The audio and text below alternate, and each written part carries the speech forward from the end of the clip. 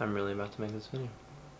Alright, well I guess welcome back to this. Now, I just made a video about selling the car, and now we've come to this. So yeah, it's true. It's gone. I'm never gonna see it again. Bye, car heaven. It's in the ground, I guess. Yeah, so not gonna be selling this anymore. Let me take you back to how the night started. So I went to a concert in Milwaukee. So that's about an hour away from where I live. And on the way back from the concert, it's like 2 a.m. Everything's normal. Well, first it started out really snowy, but then it was fine, and so I was like, okay, clean trip back. And so keep in mind, I have those custom headlights that I talked about before. And the way I did those custom headlights is I inserted the rings within the reflective housing, so it made it so there's a little bit less reflectivity in there, which kind of brought down the visibility of my headlights. I'm not saying that was the problem, because it really wasn't, but maybe it helped a little bit. Anyway, so we're traveling home, and the way Wisconsin works is there's, on the state highways, it was like a 4-lane, so there's 2 on both sides, and we're going north. So I think it was 41 north outside of West Dallas, and we were going about 70 miles an hour, not really speeding, probably like 72 actually. Not speeding or anything, because like the car gets awful gas mileage once you get going like, really fast. And then we're just talking, and all of a sudden we just hit a deer.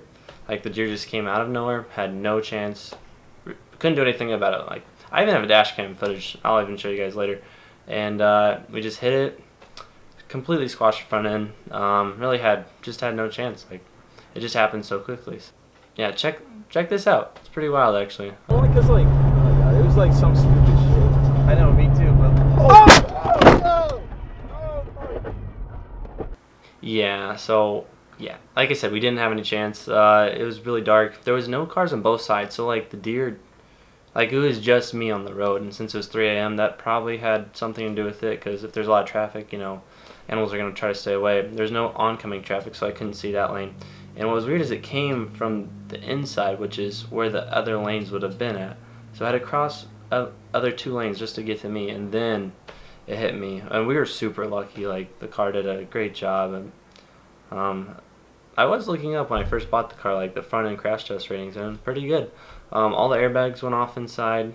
No one was hurt, thank God.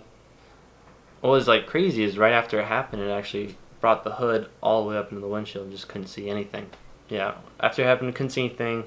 Thought we were dead just because everything was black, and then, you know, as you're processing everything, you're figuring out if you're okay. Then it starts to sink in that you just lost your car, which is your child. And yeah, it was a pretty sad night, not gonna lie. Got it towed, but like once the airbags go off, the thing's totaled, so, which is kind of weird. So this happened about a week ago. I should be getting the insurance pretty soon here.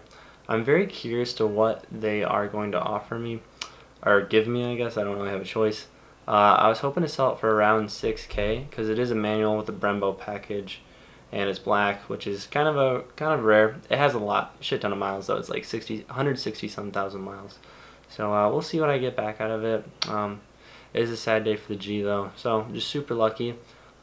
Say this something happens to you like this, don't swerve. That could probably be the worst thing. Just hit the thing, slam on the brakes, and get over to the side, and then assess everything. Really, sometimes there's really not much you can do, but if you swerve, you could flip the car, and then you could have people dead. So that's really important. We're super lucky it didn't go through the windshield though. If it would have gone through the windshield, might not be here, but we are. So we got a second chance, super thankful. And yeah, so the next video I'm going to update you guys of what insurance decides my car is worth. So yeah, here's another version of the video. Buzz!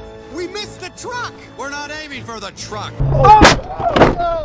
Alright guys, we'll catch you in the next one. Kind of a sad one, but hey, it's just a car, really.